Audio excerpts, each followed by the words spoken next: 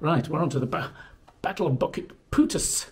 And for those of you who haven't been following this, well, you should be following this. Go right back to the beginning. Go to page 1 of the blog and start reading it through.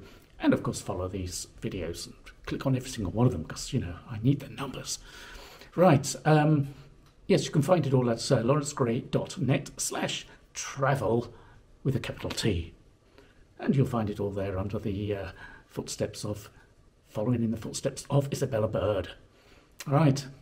The Battle of Bukit, Putus. Well, there were a couple of battles there, really. There was a lot of argy-bargy around that area on a number of occasions. In fact, the place is nowadays notorious for its dodgy bends and ghosts. Yes, people are strangely seeing ghosts giving lifts to unsuspecting passers-by and what have you. It's it hits the pet newspapers now and again around these here parts. Anyway, and this is one of the reasons why there are so many ghosts, because there was quite a few fierce fights around this area. But back in, I do believe, 1874, and a guy called Mr. Velge, who we have mentioned before in Malacca, had some of his people sent up to Bukit Putus to examine the mining opportunities there. And in fact, one of these guys was a guy called Dominic Daly, a mining surveyor. We'll come across him in the next blog. He's got an interesting little bit of history about him. Anyway, this lot were being escorted by none other than our Captain Murray, and Captain Murray and his men, or is that Captain Murray and his merry men? Captain Murray and his merry men. Never mind. Anyway, they're up there on Bukit Putus and just happened to bump into 4,000 Malays determined to rid the entire country of all white men. I do believe they actually said something like, we're going to turn them all into curry. I think, don't quote me on that. That is perhaps a quotation for another incident. But they had the same sentiments, and they were being sent up there by the Yam Chuan of Negri Semblern, who was particularly angry with Dato Klana for doing these deals, and he wanted to get rid of all these mining surveyors up there and make sure that they were going to be his mining surveyors. I assume, but he was marching on Seremban to get rid of the British, so they say. And unfortunately, our Captain Murray walked straight into them, and there was, after being told to withdraw, Captain Murray said, "No, we're here on official business," and the Malays, you should withdraw because we're actually. Well, we're coming to get you. At this point, all hell let loose, and poor old Captain Murray lost 30 men. Now, then, that was a little bit of a shock to the system, and they ran for it, him and as many men as he could gather, and they ran back to Seremban, and he barricaded himself into the British residency there and sent off help from, well, anywhere he could find. The people in the barracks had also barricaded themselves in, and it all looked rather touch and go at that point. And the Malays advanced rather rapidly into town, and then did what they often did. They stopped off for lunch, probably. They stopped and they made another fortification in a little village called Paroy. I believe that's the right pronunciation. And Captain Murray, being a proactive sort of chap, decided, oh, right, well, they've stopped. They're obviously regrouping and are otherwise distracted. Let's attack them, counterattack. So they went in for a counterattack, and it failed miserably. It was a real standoff, and they got stuck hurling, well, more than abuse at each other. But anyway, Captain Murray never quite recovered from the rather twitchy moments there, and he could see that he would certainly have to wait for reinforcements and cannons and other such things. I mean, they were improvising all the time and banging away with bringing up artillery and losing it, and it was a pretty touch and go.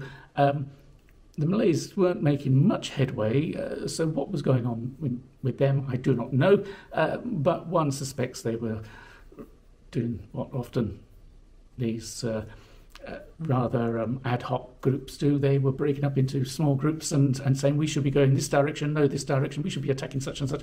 You know, there was a sort of lack of forethought and planning. They didn't really plan for success. Either way, eventually Malacca responded, and they had their own troubles at the time. There was riots and fighting on the streets in Malacca at the time, but they sent off 60 men to try and help old Captain Murray. These took their time. Captain Murray's nerves obviously got somewhat frayed, and by the time they arrived, though, the Malays seem to have withdrawn somehow back to their fortifications up in the Bukit Putus, where they were probably planning on, really, they just wanted to hold on to that land because they knew that that's what Dato Klana had flogged off to Mr. Velge and his team. So,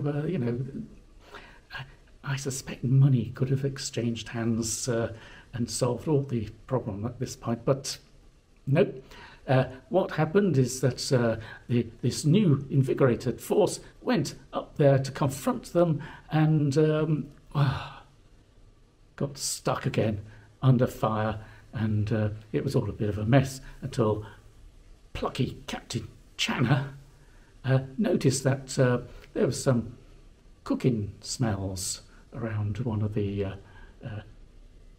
redoubts, I guess, stockades, let's put it that way, that the Malays had set up, and he and a couple of his Gurkhas went and took a look and noticed that, well, all the people in that stockade were sitting around eating.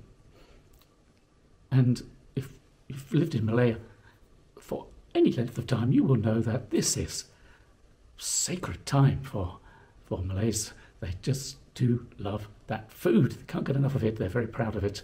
Do not ever insult Malaysia's food. That's a good travel hack for you. If you want to make friends here, say how wonderful that deep fried chewy liver is, and, well, laksa and other stuff. Never mind. I'm getting distracted because it's lunchtime now. But old Captain Channer and he and these couple of Gurkhas suddenly say, let's just climb in there and give them the fright of their lives. And they climbed into the stockade, and they shot a couple of them and sent them running crazy. They thought they'd been invaded, and in fact it was only Captain Channer and a couple of his mates. And at that point, Captain Channer whistles up for the rest of his team, and they rush and they take control of the stockade. All the Malays run off to spread alarm, saying the British have come in from behind us. They're surrounding us there, because they were very uncertain as to what the hell was going on. And then the Gurkhas opened fire on the other stockades from their stockade, and this caused complete chaos, and everybody ran for cover, and the British advanced and chased them all the way to Seri Mentry, where the Yam Tuan, seeing the British were coming, packed up all his servants and slaves, and they all ran off to Johor rather rapidly. And in Johor they met up with Abu Bakr. Abu Bakr was, at that point it was the Temangong. I think the British were calling him the Raja, because they never quite worked out what Temangongs meant, or the difference between a Raja and a Sultan. They were always confused about these things. And he'd been, he visited Queen Victoria and got on very well with her, and he was a man that had been doing business with the British. He knew how to deal with the British, and in fact he knew people in the Foreign Office back in Britain, and he knew they were really unhappy about the local British intervention in the what they were calling the native states. They thought it was treachery. In fact, it was undermining the British policy of not interfering in the affairs of foreign states and what have you. It all sounds quite familiar, this story, but anyway, the British didn't want to get involved in it, and Abu Bakr said, "Well, I tell you what, why don't you reinstall Dayam Chun and give him a pension and some money to develop his state? He'll accept your interests in Sungai Ujong, and you give him the money to develop his own mining corporations and what have you, and everybody will be happy. It'll be just like my relationship with you." And of course, the Foreign Office and the Colonial Office, they were happy about that, quite happy about that, and sent him back into, well, Srimentary, where he lived for the next 11 years. He didn't spend any of that money on development, but he bought a whole load of new slave girls, which, as you can well, he lived to a ripe old age, a very happy man. Unfortunately for Captain Murray, he was stuck back in Sungai Ujong, unable to get the military force that was required to keep him in safety, as he thought, and he had to deal with the arch enemy, of course, of Datu Banda, who had supported the young Chuan and in his endeavours to get rid of the British and so on. So he was left very isolated and rather twitchy, and when Isabella Bird met him, he was pretty much a wreck. And so they had their final farewell. And in the farewell dinner, they sang Auld Lang Syne, and old Captain Murray, he wept. And in fact, the next day when they were waving goodbye on the jetty, Captain Murray wept yet again. And she paints a rather pathetic picture of the man turning away, striding off with his bulldog by his side, and just walking off into the distance. A self-exiled man, she calls him. Now, of course, I'm not really certain as to what that actually means. Self-exiled? I guess he could have resigned. Perhaps that's what she asked him to do. Why don't you resign? Bugger off, you take the pension. He was only 38, So I guess he thought, this is my career, I've got to stick this out, otherwise I'll never get anywhere. So he was pretty pissed off about everything and died the year after, ostensibly of heat stroke.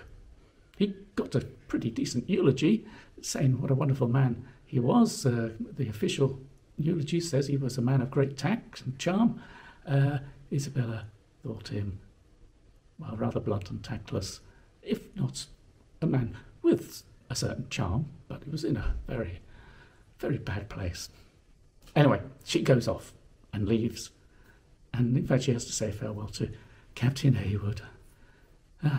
And she has a little bit of a frisson of, I keep using that word frisson, I'm not sure whether I'm using it correctly. Anyway, she has a little queering moment, and she leaves Sungai Ujong and goes off now to Selangor, where she ends up in Klang. And, well, that's for the next blog. So, look, share and comment and like and subscribe, and goodbye. Bye.